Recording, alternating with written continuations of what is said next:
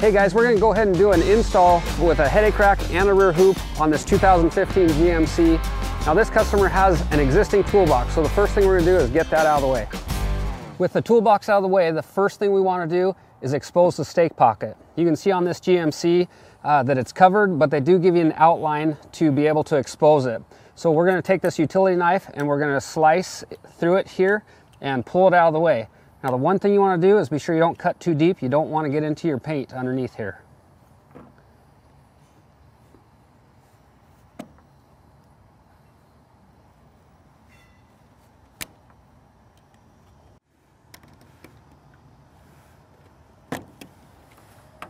So now you can see the stake pocket's wide open and readily available for our stake pocket bracket that goes down in there. Okay, so we're gonna open our hardware box, and in here we're gonna find a baggie full of parts, and we're looking first off to get the stake pocket brackets out of this bag and mounted down in there. So we're gonna remove the long bolt and pull the washer off. We're gonna reinstall that. Just a few threads in there just to hold it. Then we're gonna take the small bolt out with the fender washer and the regular washer, and we're going to go ahead and slip it down in here in the stake pocket, and where the hole is inside the bed we'll put that small nut or bolt with washer back in there. We're going to get it snug to where it won't flip around on us down in the stake pocket, and then we're going to pull the bolt back out. We're going to do that on both sides. Okay, on the other stake pocket, we got the bolts, the small bolt removed and the long one on there for a handle. Put it down in here. You can see the stake pocket there, bracket, and through that hole. And you just put this in and get it centered on that slot and get it as tight as you can, finger tight, so it doesn't rotate around on you. Then we're going to pull the bolt.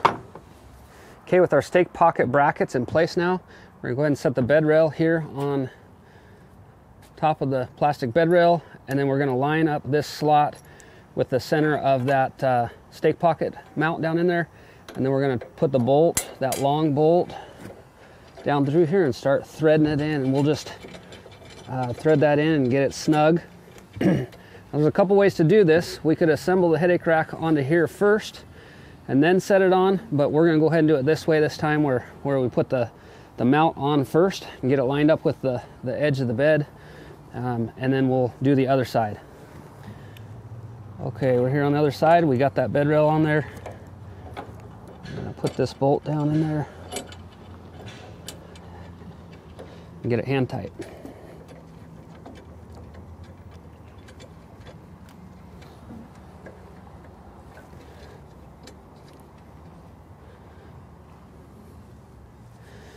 Okay, so now before we drill anything, we're going to go ahead and set the headache rack in here and make sure that that all lines up properly and that we get these put in the proper position. Okay, so we're going to grab the headache rack here. We're going to slip one end in, then drop it down into the other end. There, okay. We're going to center it up. We can do that a couple ways. We can look at the brackets, make sure they're in the same position on each side, and then we can see where the nut certs line up in the slots on each side, meaning it would need to go this way a little bit. Okay, now we're even, so we'll go ahead and get these other bolts in. Now in this bag is 6 bolts, shorter bolts with washers. And we're going to go ahead and put all these in.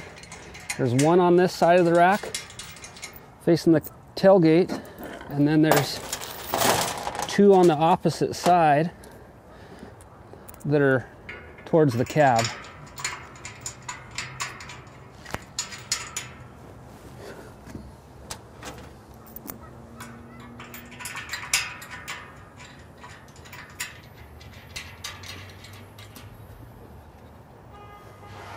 We'll keep those hand tight while we just check placement one last time, make sure we're centered.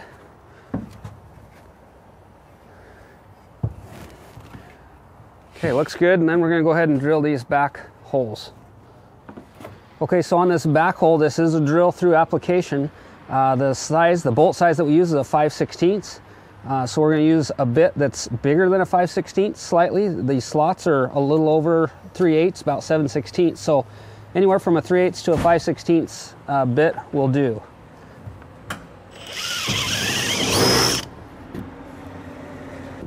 And we'll do the other side. So at this point, we would go ahead and put the back bolt in, which is a 5/16 bolt, washer on top, washer and nut on the bottom, and then we'd go ahead and tighten that up.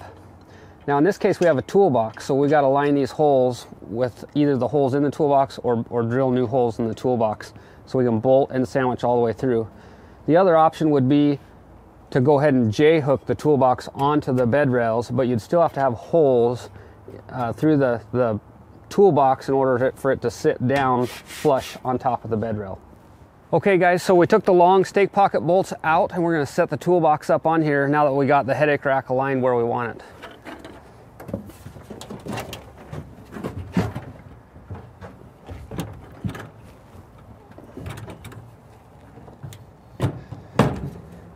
Okay, so we're going to set it right here and try to find a spot in which when the lid is open it doesn't hit the headache rack.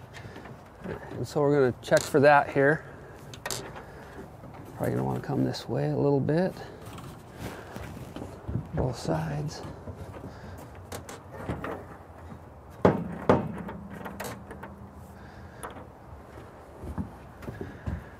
think we should give a little more room than that.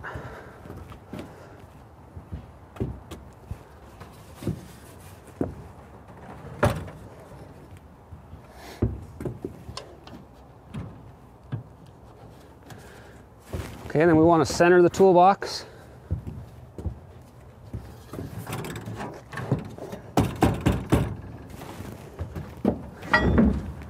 Tape measure.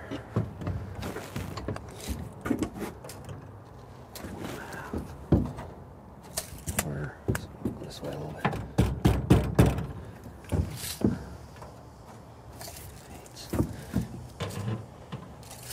Okay, we're centered up there, so in the back hole we can drill up from the bottom through the existing hole we just put in.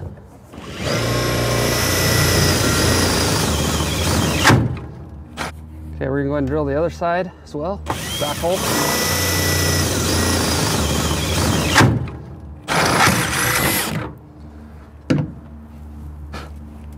Okay guys, so in order to drill the front hole, we got to measure to find out where that is. And so on these particular bed rails, we know that they were at 13 3/4 between the back slot and the front slot. So we're going to go ahead and come in here and make a mark up front.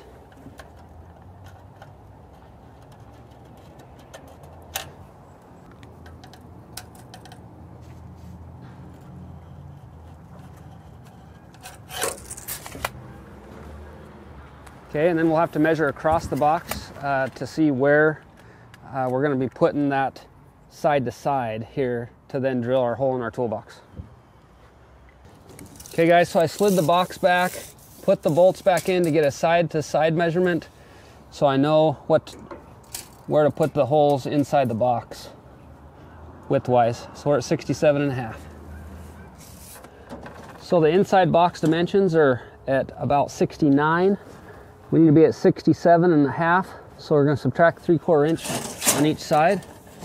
That'll tell us side to side where our holes are supposed to be.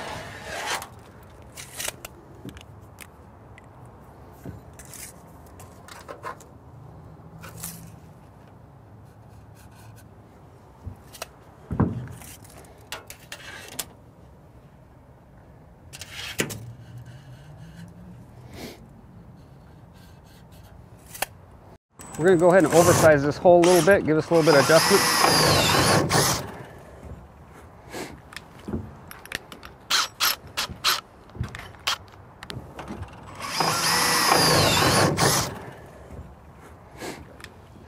Okay, so we have our bolts here. We're going to put down in this hole that we made. I have to do a little fishing around a little bit to find it. There, I felt it fall into it, and we're going to go ahead and it started right in onto the stake pocket there. Okay, hand tight that.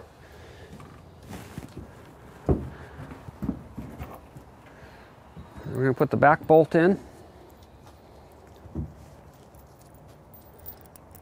Okay, all the way through.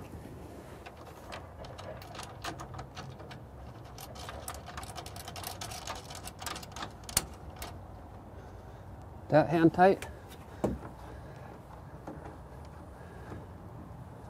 Okay, now we're just going to double check and make sure everything's centered still, nothing moved. And we like the position of everything. And then we'll tighten everything up. Okay guys, so the one thing we don't want to forget is to tighten the bolt that holds that stake pocket mount that goes in the side, inside the bed. Sometimes you can do that with the toolbox in place, and sometimes it might be a little tougher, so be sure you get that tight first. Then, once that's tightened up, we're going to tighten the top bolt that goes down into that stake pocket, which is in the corner of the toolbox at this time.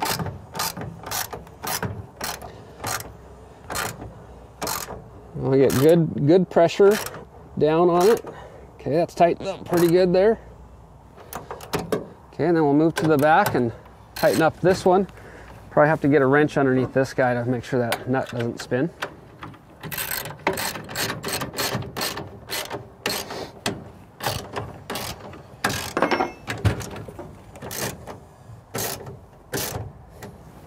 Okay, move over to the other side. Get that good and snug.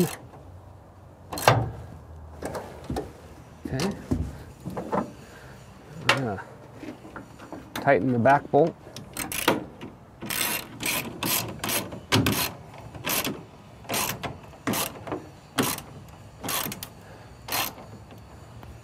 Get that nice and snug as well. Okay guys, with the rail secure, we can go ahead and tighten the bolts here that are closest to the cab. Then we'll come back and tighten the one in the back that's facing the tailgate. So there's not a lot of room in here, so in order to prevent scratching the truck, you might want to just use a box end wrench. Tighten them down pretty snug.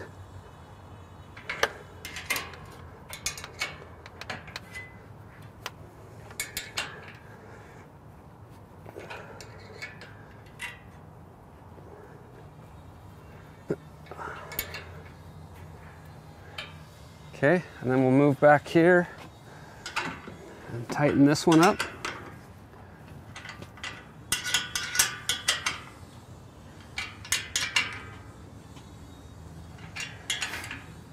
And do the same thing on the other side.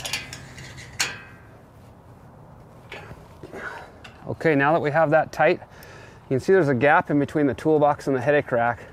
That has to be there because when the lid comes up, it occupies this space here, so that way your lid won't hit your headache rack and scratch it all up. Okay guys, so we're going to go ahead and install the rear hoop. Now in a Chevy, you can see here oftentimes they come with a little plug for the inside hole, so we're going to pop that out real quick. And the stake pockets and the plastic don't line up the same, so we provide a block here. So this is a filler block, so then the plastic and the metal down in there are in line, okay? So we're going to take the cover off the sticky tape, and then we're going to slip it down in forward towards the cab, all the way down in there, and we're just going to stick it up against the truck. Okay, there it is. We're going to go ahead and do the same thing on the other side.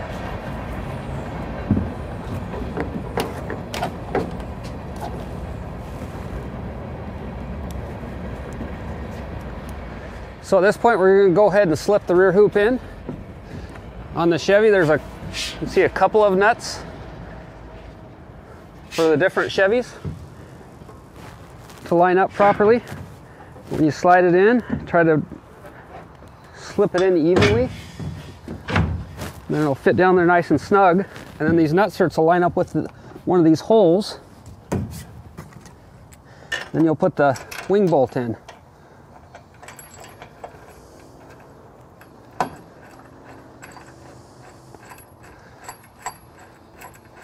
So that's how easy it is to get this rear hoop in and out of your truck is 2 wing bolts, and then you slip it up out.